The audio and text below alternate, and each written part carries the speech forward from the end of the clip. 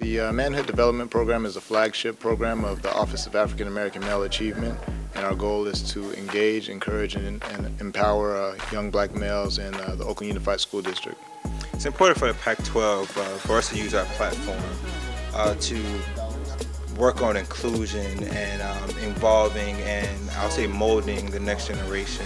A lot of them love sports, but they don't see the different aspects of sports, whether it's the media side of it, the business side of it, the action side of it, things like that. So, this is an opportunity for them to see their favorite college teams and things like that and how it's being covered.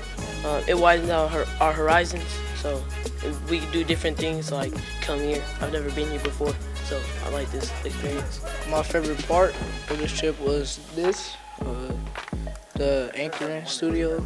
I'm used to talking a lot to my partners a lot, and everybody said I was good at commentary, and I like football a lot, so I guess that showed out a lot.